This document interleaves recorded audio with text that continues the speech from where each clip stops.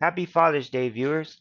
This little dig at HP Forums video got a lot more traction than anticipated, so I will try to narrow down some questions and new information in this video.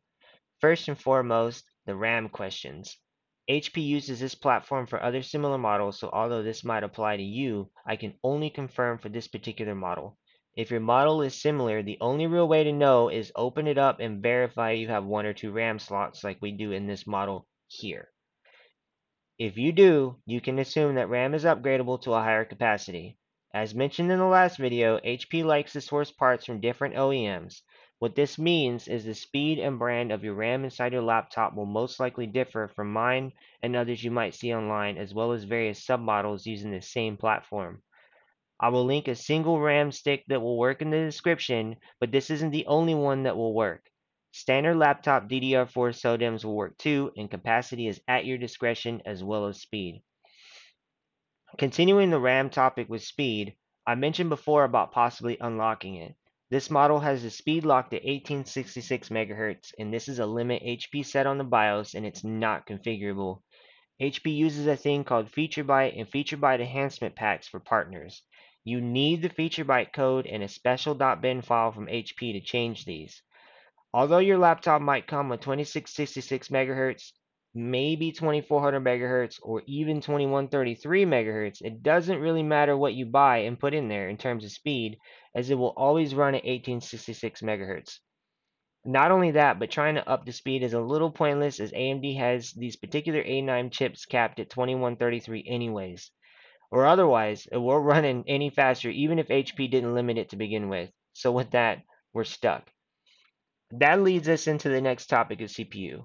This particular model ending in 2DX, the CPU cannot be upgraded. This is a BGA chip, which means it is soldered directly onto the board.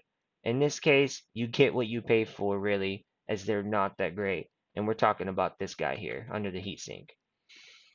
I also made mention of GPU in the last video, and that might have been a little misleading or confusing, so for that I apologize. These CPUs from AMD are really called APUs, and what that means is the GPU and CPU are on the same chip. What I was referring to in my last video was there is empty spaces on the board here, here, and here to facilitate a dedicated GPU and 2 RAM chips. This cannot be added by us. So I'll repeat that. This cannot be added by us. As I mentioned before in my last video, this platform, and in particular this system board, is used in several different models, so these spots are merely here for a higher end model that will utilize them. Now is a good time to mention storage. First and foremost, this laptop does come with an NVMe 128GB drive, and like the RAM, your particular laptop could come with a different brand. Like with the RAM, you can upgrade this to a different brand, even PCI Express 4.0 drives for whatever reason you'd want to do that, and higher capacities. I've tested up to 1 TB on this laptop here, a Silicon Power NVMe 1 TB. In my last video, I mentioned this laptop having space for a 2.5-inch drive, which is true. You can see it here. The problem is it does not come with the caddy or the ribbon cable to connect here. The meat and potatoes in my last video was to rag on HP, their forums, and support because, like with the RAM, there's a bit of misinformation. It is possible, and they tell you otherwise. The big problem is finding an 8-pin ribbon cable that actually works with this model, as most use a 10-pin.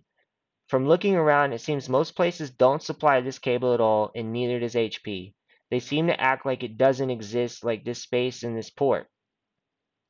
From what I can gather, there's one cable on Amazon that should work, but I want to make it exceptionally clear.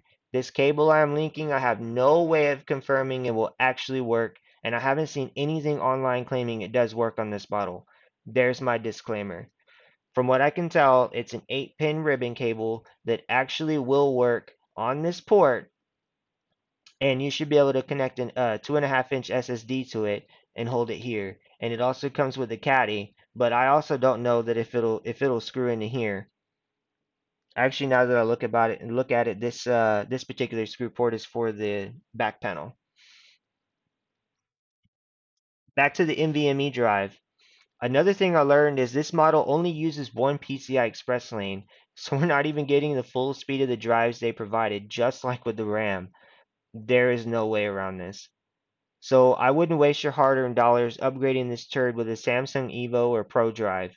If you want higher capacity, stick to the cheaper brands with a DRAM cache like Silicon Power, certain A-data models, or if you find a cheaper older 960 Evo or something, you can use that. One lane of PCI Express 3.0 is still a theoretical max of 1 gigabyte per second, and mostly you'll only feel the IOPS on the better drives that will be rather limited by the slow CPU anyway. So basically, what I'm saying is those large sequential numbers that you see, like 3,000 megabytes per second read and write and blah blah blah, that's not really what you feel whenever you're opening your laptop and you're loading into the system. It's reading a bunch of very, very tiny files all at once. And IOPS stands for in and out operations per second. And that is what you feel. So the little 500,000 IOPS, or the 4K read write and all that kind of stuff like that, that's what you feel, especially in a slower laptop like this. I don't really see anybody copying multiple gigabytes, hundreds of gigabytes worth a second, from one drive to another. And that's really where those sequential reads come from. And so in that case, they don't really matter all that much in this particular use case with upgrading this laptop. And as I said before, the slow CPU will pretty much limit it anyways. So I think that about covers it for hardware questions.